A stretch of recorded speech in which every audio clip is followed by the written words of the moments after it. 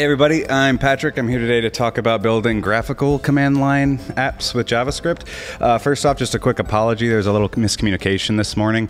They posted this that says that Patrick was going to give it. That's actually my son. He was prepared to give a talk, but he didn't finish his slides. So I'm going to just go with the one that I'm doing anyway. If you want to network with him, though, he's back there. He has a lot of cool new thoughts.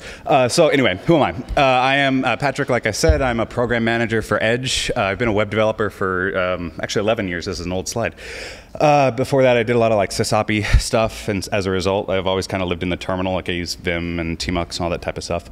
Outside of that, I do a lot of JavaScript stuff. One of the more popular things I've been involved with is the maintainer for Modernizer.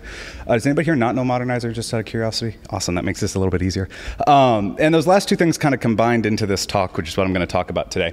If you're not aware, about 2 years ago now, we actually shipped Modernizer 3, which is an update to the website, and it made everything like completely modular instead of one big monolithic file like before.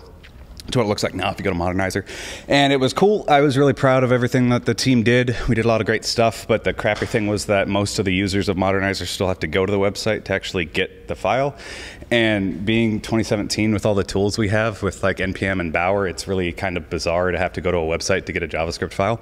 And so we had a lot of think on it, and I kind of wanted to combine the really neat menu that we did there with my other love, the terminal. And you know, that whole thing was JavaScript powered, and it was 2016 at the time, so the solution, like most things, was to use React. Well, not really. We used a thing called React Blessed, which is just a React wrapper around a thing called Blessed.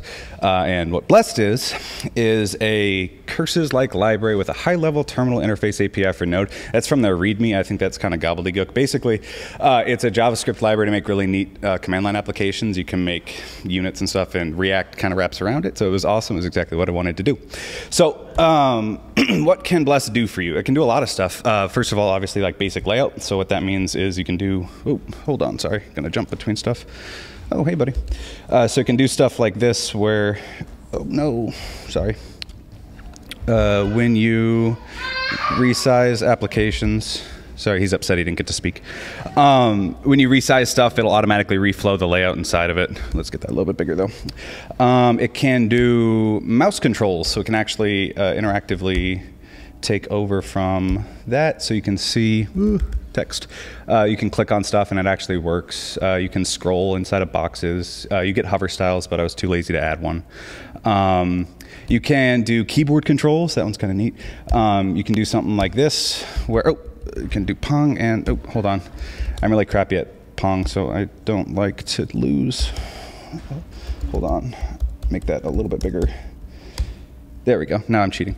Yeah, so now you can win all the time. So you can do full keyboard control, obviously tab interactions, all that sort of stuff. So it can be completely keyboard accessible. One of the cooler things that actually can even do media stuff, so like images or even stuff like video. So you can have full video. And that would be playing the Portlandia theme because everyone loves a Portlandia joke in Portland. I'm sure that's not old. Yeah, okay, so yeah, so basically I took the website, which is what you see right now if you go to modernizer.com/download, and I made it into this, which is the completely same thing inside of a terminal. I call it Modernizer Blessed. It leverages a lot of the same kind of business logic from the .com website, built it in about 10 hours on a whole bunch of Red Bull. It's pretty hacky. The code's not very good, but it works, and therefore it's awesome. Paul Irish approves. So yeah, I was going to go over how I built it. So again, this is what the website looks like, and it has a bunch of different components. One of them is the frame, just like the big square around it. There's the left-hand column over there. It's all the different options that you can do, stuff like whether or not you want it to be minified, if you want custom classes, that sort of thing. The center option is all the different texts that are available. We have a filtering search bar up the top, a button that when you click, you get this pop-up. And yeah, that's it. So let's dive in. First step is the frame. Like I said, it's kind of React-based, so you might notice this is, excuse me, just a regular React component that returns some custom JSX, in this case that box. That's because since it's the terminal, there's no DOM, but it has kind of similar DOM-like structures in Blessed. For example, box is a lot like a div. There's the text element, which is pretty much like a span. A form is exactly like a form. There's text box, which is like input. Checkbox like checkbox, etc. You get the point. So yeah, we have this component that returns that. The only interesting thing you might notice is there's this thing called style right there. That's because Blest obviously can't have the full breadth of styling available in the browser. It can only do some kind of simplistic styles. A lot of them are kind of color-based. So you have the BG option for background color, FG or foreground for color. And one of the cool things is that it can actually accept any hex value, and then it can translate it into a local ANSI variable. So any value that you give it will be converted into the closest matching color. So for example, 222 might become 000. So we were able to use like Modernizer custom pink hex color and get the closest thing possible on certain terminals. So we get that, just a beautiful box and nothing else. Next step though is the left column. This gets a tiny bit more complicated. Same thing, we have a custom JSX thing, it's a box. We have a couple of custom little styling menus right there, like left, top, etc. It's because all of this has to be, all the positioning has to be done inline and absolutely. If you've been a web developer for a long time, you might recognize what that looks like. It's kind of a bummer, but it's the terminal, so, you know. Yeah, so when it comes to laying out the stuff, your width and height, oops, sorry, someone's phone. Your width and height, you can set stuff in the number of columns or rows or percentages. So that's the, obviously we don't have pixels on the terminal, it's per character, so it's similar to ems if you're more familiar with CSS. You can also set the relativity of the element to the top, bottom, left or right. Same thing with the columns, rows. You can also do keywords like to center an element, hard left, hard right. You have properties like shrink, which allows you kind of flexbox-like styles where you can have the element shrink to its content. Vertical align, so it was actually easier to vertical align in the terminal than it was in the browser for a long time.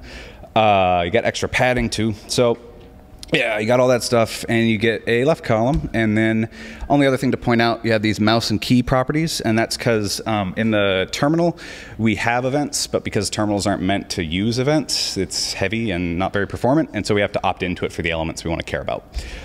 So yeah, we have all that, and then we get our terminal. So yeah, now we have our left-hand column right there. We can click on it. Stuff works. That's great.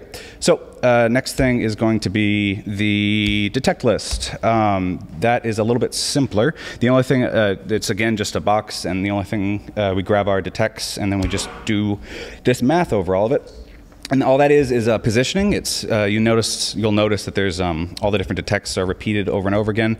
In order to make this scrollable, we had to do this custom, basically, because Blest has like scrollable lists, but it's only a single column, and Modernizer doesn't because we have 300 things, and scrolling through 300 would be ridiculous. So we hacked our own to make it responsive. So I wanted something like this. On the website, you'll see it's a 3-column, a 2-column. The one as you get smaller, just normal responsive. So to recreate that, we did this. It's a we just check to see if the screen's width is more than 180. If it is, we give it 3 columns, 130s, 2, etc. So we have that logic, and then we also just set the positioning. So we do some math where it was a little bit hard for me because I'm terrible at math. We check to see the positioning of it in the index, if it's divisible by 2 or the current number of columns. That determines where on the page it gets laid out. Sorry, I'm flying through. I didn't realize I was taking this long. Yeah, only other thing is this, which figures out its left positioning, where we just do some basic multiplication to figure out what percentage it should be laid out at. Then that's it. And now we get this page where we get it so that, it has to be bigger than that. So as you scroll it down, it's 1 page. If you get it really tiny and go down, it goes to 2, etc. It's super neat, and we can scroll it. Hooray. So next up was the search bar up at the top. We want to be able to filter stuff down so that if you only wanted to look at like CSS properties or something, you can do that. And so, oh, there's a quick GIF of it working, in case you didn't believe me. So we have a text box up at the top, which is just like an input. And then on key press, all the meat of the logic of what's happening is in there. All we do is grab the value and pass it to a thing called Fuse. Fuse is another node module. All it is a fuzzy search implementation. Give it a couple of different properties where we search for stuff. So Modernizer is kept in this giant JSON object that represents all the metadata. And then we search over those keys, and then we pass it into Fuse. Like so, on key press, and then we get the results and we pass it into Lodash to get an intersection. If there's results, we show them. Otherwise, if we don't have any search, we show the entire metadata or all the detects at once. And so yeah, now we can say, we can click up here and type in grid for the new CSS grid, and we get grid and gradients, and it works. Sorry. Next up is that build button up on the right. It's super easy. It's just a button element, just like it would be in the browser. Just have some inline style set. Now we get that pink button up at the top. Last thing is going to be the pop-up, which was, if you've never been to the Modernizer website, we have a bunch of different output options. It's not just one file. You can copy a config if you want to add it to like a grunt situation, or you can demo it on CodePen. And so we wanted to recreate that. Here we go. Again, we do it in a box. Pop-up menu item is just a custom element that we created within Modernizer Blessed that just represents each one of those lines. Only neat thing here is the modernizer.build, which is our Modernizer CLI tool that's powering both the website and this. You pass in the config, which is all the different things you checked off, and then we return the result over to Clipperoo, which is another node module that just copies crap to your clipboard. So yeah, so now we can go over here, check off something, hit build. Oop, oop, oop, oop. Oh, wrong one. That was the button to prove I could make a button. And then copy to clipboard, and we can go over to code, paste it, and we have the whole custom build copied to my clipboard, which is cool. And then last step is just check it out if you want to. It's on GitHub under my user and Modernizer Blessed. Just a couple of quick warnings. The code's not very good. It's pretty hacky. It doesn't work uniformly across all terminals, but if you want to make that better, feel free to PR. If you don't want to have to clone a whole repo, though, you can actually SSH directly into my server as donuts@patrickkettner.com. Password is donuts. It'll open up the Blessed session directly in your terminal. It's the only thing you can do. And I appreciated the art on the website, so I actually made that also work with the emoji. The password is the emoji as well. And again, warning, output doesn't work because you can't copy to your clipboard through SSH. The mouse may or may not work because your terminal might be crappy. And you also might crash my server because it's like the tiniest droplet in the internet. But yeah, that was it. My name is Patrick Kettner again. That was my user. Feel free to contact me for anything. And yeah, thanks for having me. Cheers.